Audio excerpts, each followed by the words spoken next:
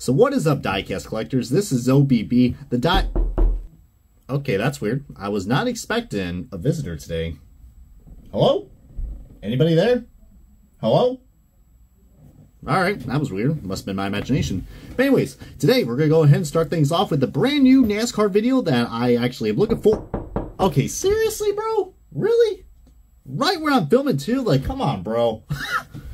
Whatever you are looking for, asshole, it's clearly not here. Please go away now.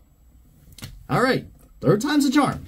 So what is up, guys? This is OBB, the Diecast news guy, and you gotta be freaking kidding me. Okay, if I open up this door right now, there's a lot of possibilities that are gonna happen. But I'm hoping for the best. For the love of God.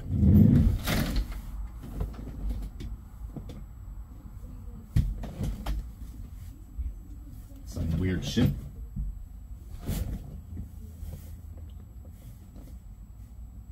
Who the hell? Well, that's a nice gesture. So how do I,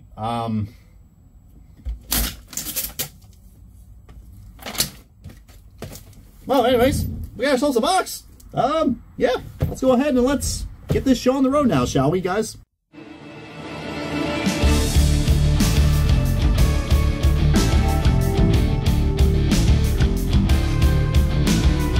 So what is up, Diecast collectors? This is your boy OBB, the Diecast news guy, and my apologies for that minor inconvenience that just happened right outside my doorstep, but we know what time it is. It is time to do some unboxing from my good friends at CircleB Diecast.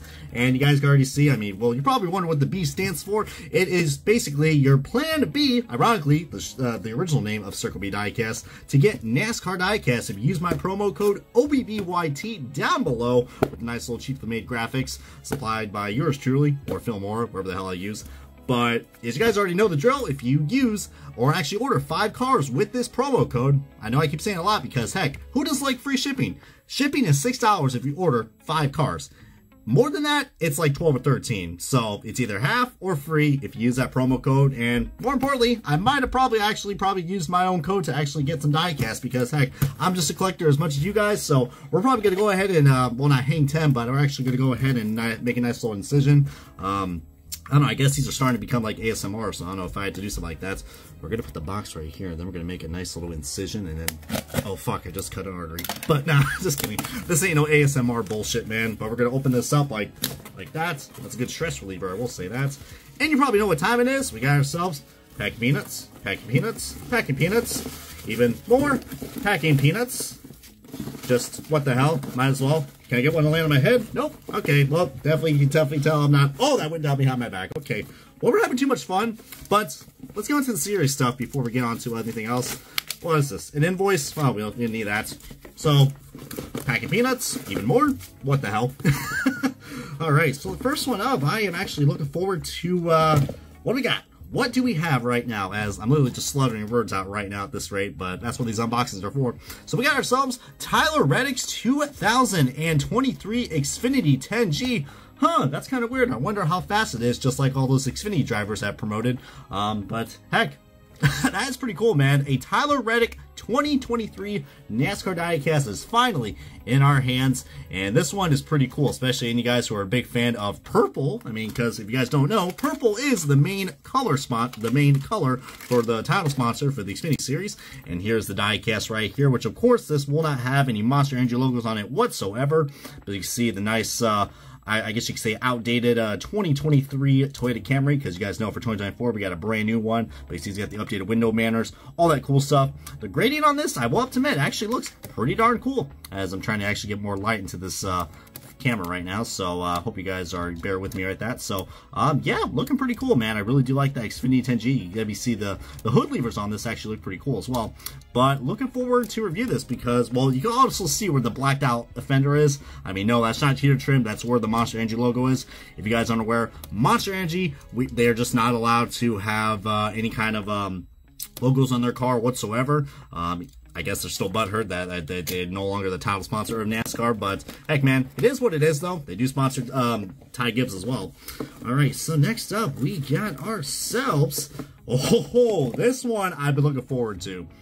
Like, these first few ones are probably not going to be too surprising, but I'm really looking forward to review this, especially I feel like this guy's going to have a big year coming up for this new season of NASCAR. We got ourselves the Melon Man, Ross Chastain, in his 2023 Worldwide Express UPS Throwback Chevrolet Camaro for Trackhouse Racing. But yes, this is a throwback, and if you are a hardcore true NASCAR fan, you will know that this is a throwback. I mean, UPS is one of the most iconic sponsors that still is relative in NASCAR. I mean, shit, the last time we had a UPS car, if I remember, was like probably back in the Roush days with Carl Edwards and David Reagan. So really cool to see UPS on here. But Ross Chastain doing a throwback to good old DJ Dale Jarrett's UPS car from the early 2000s.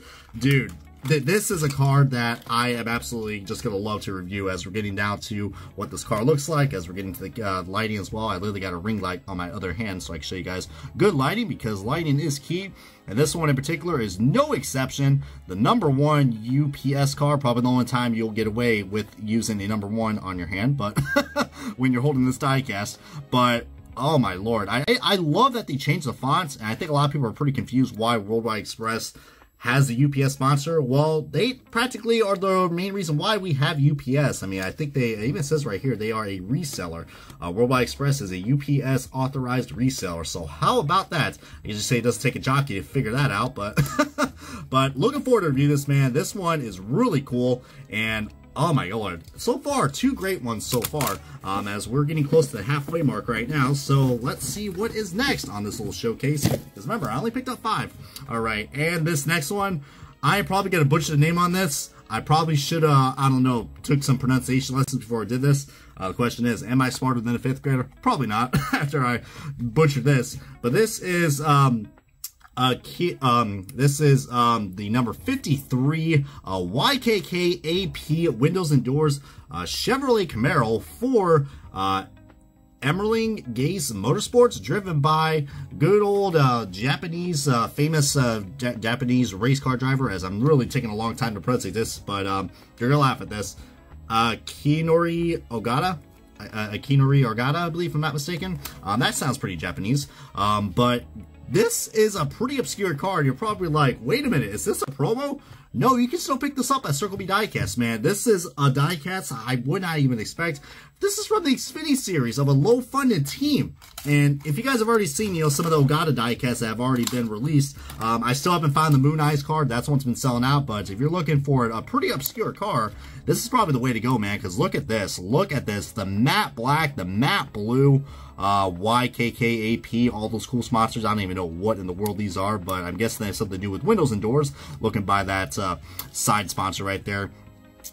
This is, like I said, a very obscure car, but you know me, I love obscure, rare diecast. And I can even see the Xfinity banner even has some detail right there. We got some nice detail on the front and rear windshields. But if you guys are a big fan of the matte Saint finishes, I think this is one that's going to be looking pretty cool. By the way, is it maybe that Chevrolet logo, or that looks a little off-center? Well, we'll find out in the review. All right, and these next two, you probably are going to be guessing what they are.